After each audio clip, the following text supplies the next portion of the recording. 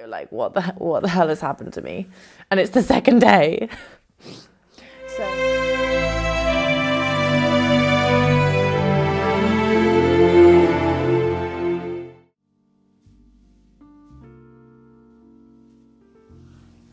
Hello everyone, welcome back to my channel. In this video, I'm starting my new series called Vaganova Chats, where I share stories from my time at Vaganova, the good and the bad.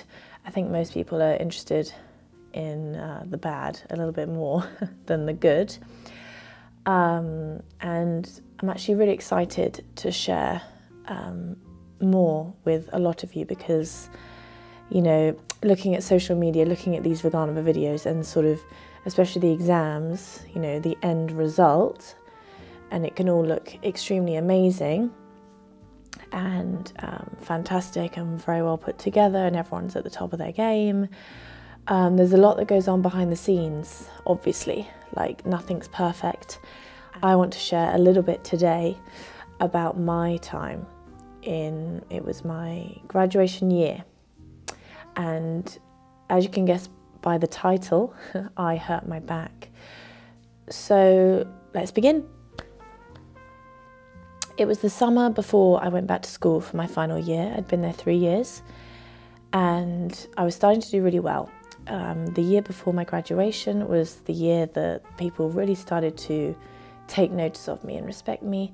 My teacher had, well, we changed teachers that year, the third year.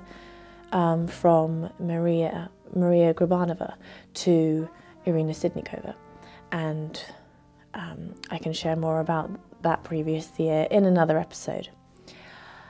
The summer before my graduation year, however, I was used by the Mariinsky Ballet to work with them all summer at the Colosseum doing Swan Lake.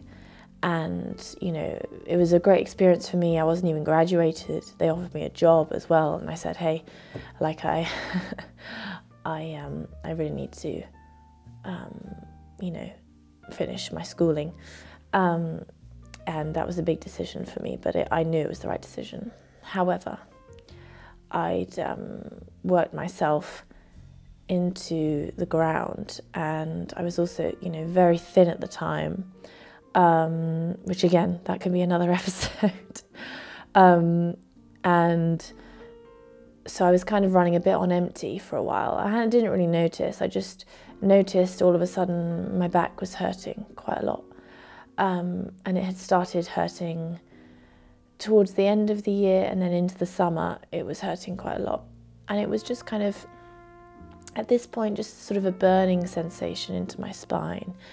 In different parts of my spine, I had a bit of a burning feeling. Nothing major though, and it was something I could sort of ignore. It had come from stretching too much and stretching a lot. I became obsessed with stretching and obsessed with back bending especially, and I was doing extreme back bends on a regular basis. And you can imagine, you know, over time that can have an effect. And at that point in my life, I didn't know when to call it a day or when to stop or when to give myself an easier day. I was basically, you know, go, go, go, 24/7, don't rest, you can't have a day without stretching, that kind of thing. And obviously, you know, I achieved being very flexible and I achieved, you know, a lot, but then this happened. So I'd finished the summer and then I was in a lot of pain, and my teacher, just before we went back, my teacher said, you know, have you put on any weight? Because I was very thin. And again, I'll go into more detail another time. And I said, well, I think so, a little bit. And she said, right, good.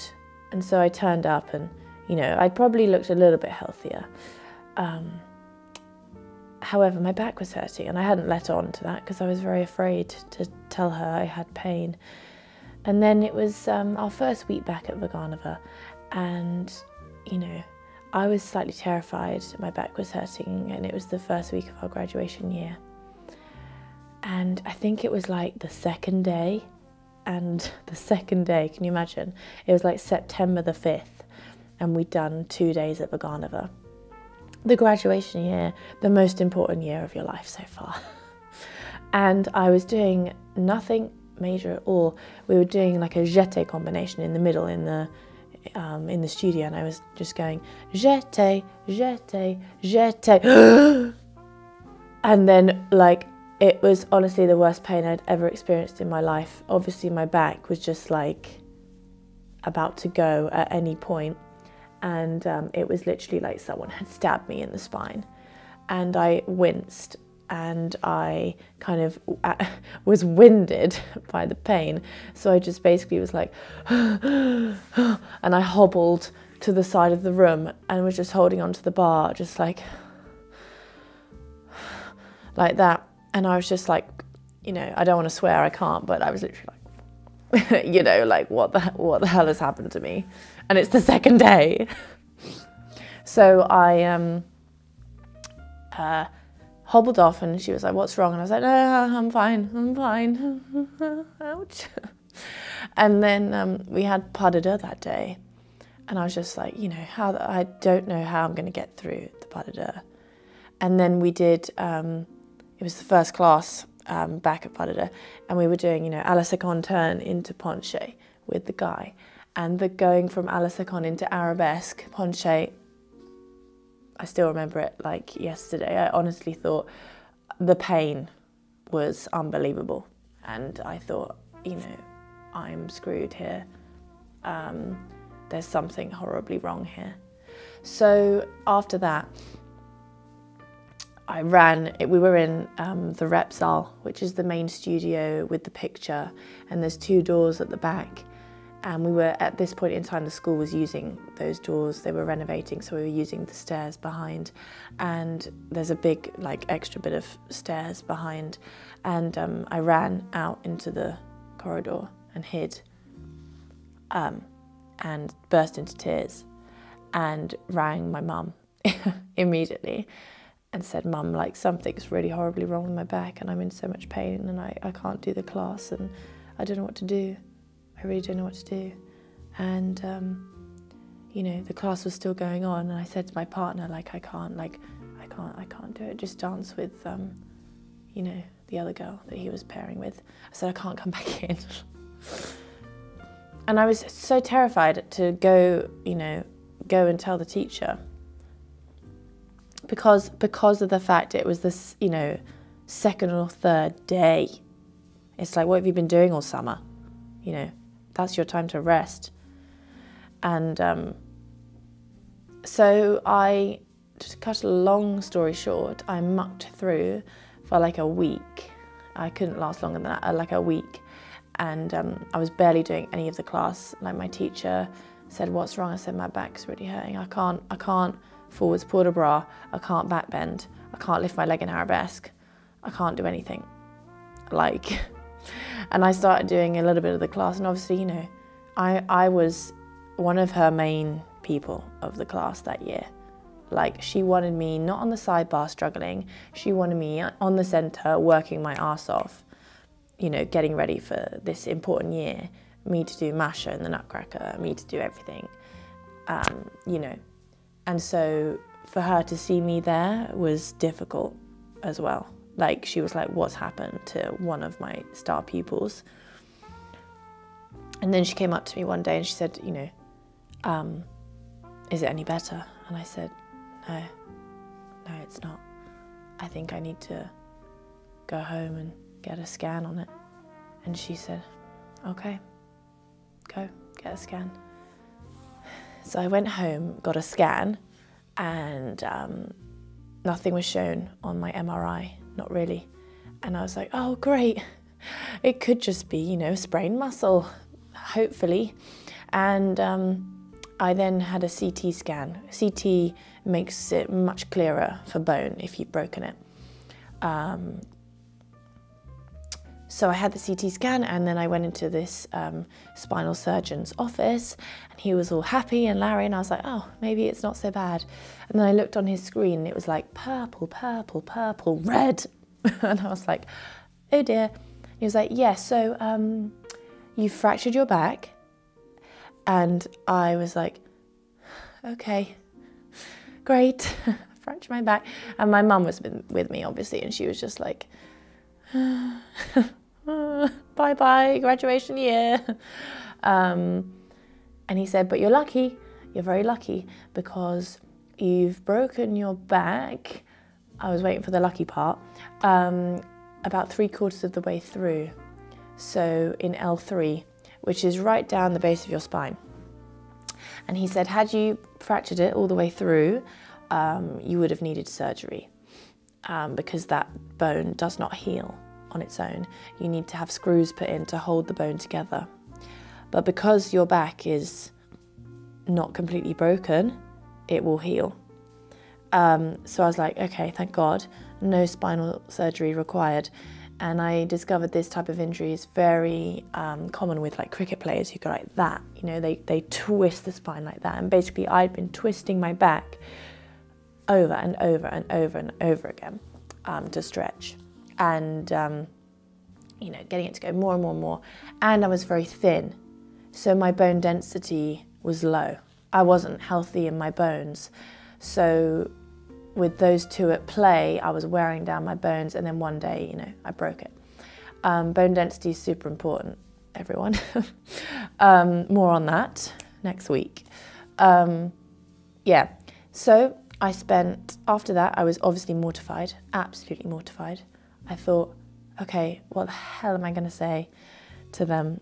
And I just said to her initially, I said, well, it's not good. I've, you know, hurt and fractured it, and I'll probably need a few months off.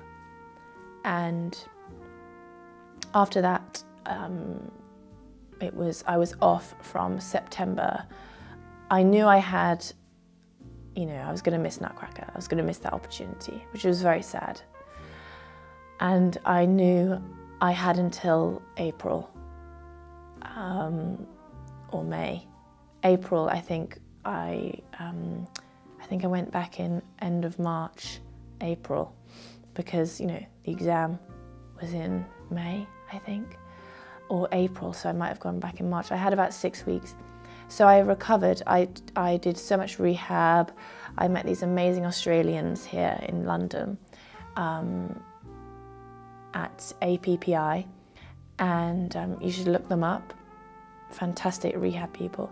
And I also did a lot of gyrotonics with Elaine Perrin, who works at Studio 74 here in London. And with those two people helping me, I managed to get myself to a really good place. I strengthened up my core a hell of a lot. I can talk about how I strengthened up my back in another video, I think, because that, you know, there's so much information. And it took me, yeah, like 6-7 months. I couldn't, obviously, it was mortifying for me not being able to stretch my back. You know, I had a compulsive personality. I was obsessed with stretching my back, and then I couldn't. And my arabesque, you know, was one of the things I was so proud of, that I worked really hard on, you know, and I didn't want to lose that. That made me freak out. But the pain, the bone healed pretty quickly, and then it was just like making sure it didn't get stiff. However, the APPI people said, you know, when you go back, don't do any cross training, don't do anything. You know, you can't do your ballet training on top of what you've been doing here. It's too much for your back. You're going to need to just do the ballet, you know. And I said, yeah, okay, cool. Like, I would have got into a routine of doing loads of different things, so the idea of just doing ballet was also like a bit disconcerting. But I knew I had to just do that. So I went back and kept on with my exercises. This was now, I'd been off 7 months, I'd missed everything. And I went back and they were all like, oh, hi. And I was like, hi. And I was the top of, you know, the top of my class before. And I went back and suddenly, you know, this other girl had done Masha. And she was, you know, walking around like the big I am. And I was just like, okay, you're Queen Bee now, okay, I get it. And then all I wanted to be able to do was to achieve doing well in my Vaganova exam. And my teacher still put me centre of the bar. She, you know, I didn't fully expect that, you know, and I didn't feel like I deserved that. I'd been off so long, but I was still there. And I was doing, because I'd worked so hard on my rehab, my core was strong, hadn't been on point properly for a while, but it came back quick. I worked really hard. And, you know, then my teacher started to use me as an example, saying, look, she's been off 6 months and she's doing all these pirouettes. What's wrong with you? That kind of thing. So, you know, I did a lot of practice at night to try to catch up, you know, with my strength. It was just a strength thing. But it came back quick.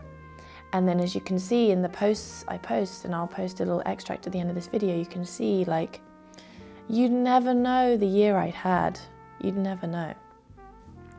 However, in the exam, and I can show you the exact exercise probably, in the exam, by this point, my back was really tight on the left side, which is where it happened, because I'd increased my workload far too quick.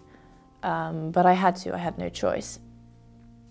And so my back was increasingly tight and it didn't feel right. It felt, you know, didn't feel great. And when we were doing these jumps in the exam, some entrelacés, I did an entrelacé and then boom, another knife in my back. And I thought, oh, Jesus, I've just come back and I've fractured it again. And I instantly panicked, instantly. This was in front of God knows how many people. I can show you the picture, in front of all these people. And so I ran back into the door behind. And I was like, panic breathing. I was having a mini panic attack. I couldn't get too panicked. I had, you know, all the point work to do. And I thought, oh God, I fractured my back again. But I had to ignore the pain. So I went back in and the pain subsided because of my adrenaline. Completed the exam, did it very, very well. Super happy. And then afterwards, towards the end of the day, my back, the inflammation came up. And, you know, I had sprained my QL, which is the big, thick muscle next to your spine. And I'd sprained it. And that injury lasted until the very end of the year.